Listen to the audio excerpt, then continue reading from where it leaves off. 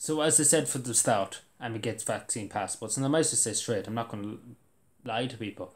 Because, again, people can have their own opinion on this, but I think it does infringe on people's rights and human rights.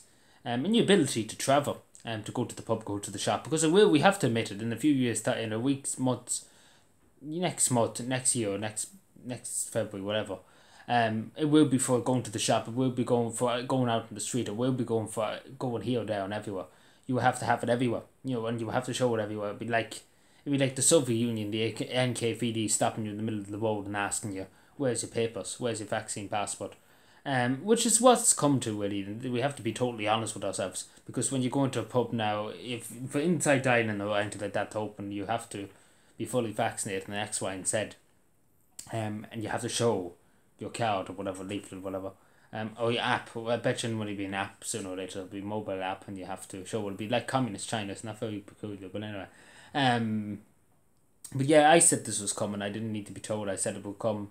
That it will be in pubs and restaurants. And now it'll be then in a few months' time be shops and be on the street, and then you can't go on the public street unless you have it. Um, it's the way it's going. And again, it does infringe on human rights. So whatever about you taking the vaccine or into that, it's entirely your choice. Again, I'm not influencing anybody and what they want to do. It's up to people to decide themselves what's best for themselves and what's best for the family and for the community. Um, but again, it's another thing infringing on people's rights for God knows how much more longer. God knows it's been infringed too much human rights. But again, how long more? 2 months, 6 months, 7 months, a year, 5 years, 7 years, 100 years, until this vaccine passports get are they permanent? That's the question. Um, because we can't let people have to go around showing their papers here, there, and everywhere when asked by anybody to show their papers. It's not, as they say, it's not so. It's not the Soviet Union in the 1930s, during Stalin. And again, I do believe that people are entitled to travel and go and buy goods and services without having the vaccine passport or whatever, because it does infringe on your rights. And I think, again, as many people says, it is invading your medical information. Again, I don't go around asking people, did you take the vaccine or whatever. That's their own business, again, that's their own call, it's their own medical business. If they want to tell me, then fair enough, I'm not going to ask them. Because it's their own business. Again, it's been a busybody if you ask them. But again, I'm sure you would agree, it's their own business, it's their own medical history. It's up to the doctor if they want to talk to the doctor or consultant or whatever. So maybe the friend, that's okay. I can't just go to a random person in the street to take the vaccine. Because it's not my place. It's not my right to ask anybody. The same as a member of the Garda Síochána or a member of whatever the HSE an effort went and asked them for your vaccine passport, because it's not up to them. It's up to your doctor or your consultant or your friends or family. If you tell them, right, it's not up to some random stranger that a guard from God knows where, it could be coming from Galway, to walk in Sligo, take for example, and you don't know him. You don't want to be telling your private information and showing here, there, and everywhere. And that's just putting it straight. And again, it's been rushed through the House of the Oireachtas, because God forgive us that the TDs are getting the holidays soon, so they want to wash it through with a little scrutiny. Again, it's the same with everything. They don't want anybody to scrutinise and ask questions, because again, they don't like people who ask questions.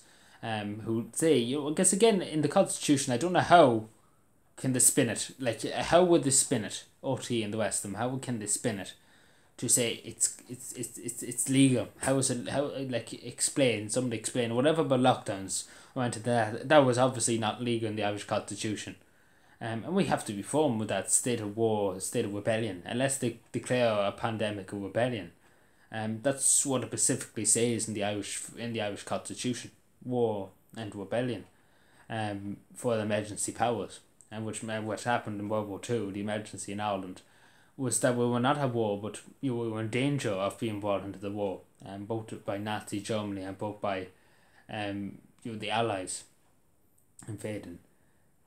And so your state of emergency was rightly declared back then, because at any moment, at any time, the British or the Germans could land on our soil. But again, it's different kettle of fish now. And obviously Dublin was bombed during the Second World War, so which was rightly that they declare an emergency to be on full alert. But again, that was in the Constitution. Says nothing about pandemics or anything like that. So no, they couldn't. I don't know how they can spin it. That it was in the constitution and it's just there. But again, the human cost and everything from this is just ridiculous, and it's a tragedy. That's over a year. That we've seen so much death from people dying of cancer. From other illnesses that haven't been treated, and again, people haven't been treated for these illnesses in over a year. Some people, and it's probably progressed, and God forgive us for that. But again, I say to you to write your TDs, and write to them, feeling for you to get. It doesn't matter. Let your opinion be heard. Tracy O'Malley did a letter format in her latest video. And we did the tick there for a second. I was trying to tick in for something else. In her latest video, you can write to TDs. If you do want to look it up, you can put your local TD. You put the name on it and write maybe a bit to yourself.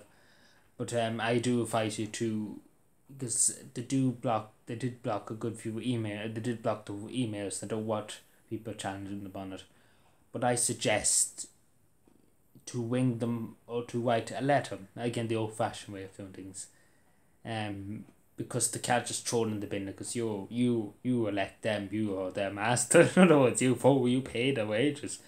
They can't just throw it in the bin and say we can know this. Especially if there's hundreds and hundreds of letters turning up to every TD's doorstep about the vaccine passports. They can't just throw all of them out because they have to pay for the bin charges, and we wouldn't want that. But again, no, all jokes aside there, trying to make a small bit light of the situation.